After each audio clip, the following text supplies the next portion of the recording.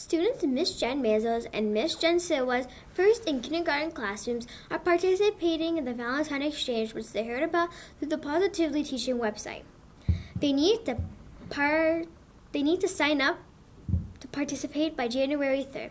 Over 200 classrooms from all over the United States are also participating. Miss Sidwa and Miss Jen's classrooms received their lists of schools all over the United States.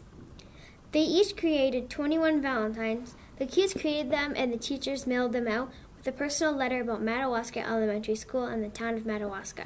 They sent one to each of the schools on their list. They in turn received a letter and a Valentine from their school.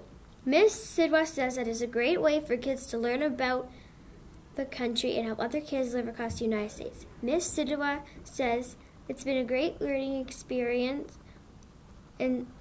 and the kids have learned a lot about each school. Some schools are very large in population, like one school has 13 second grade classrooms and we only have 2.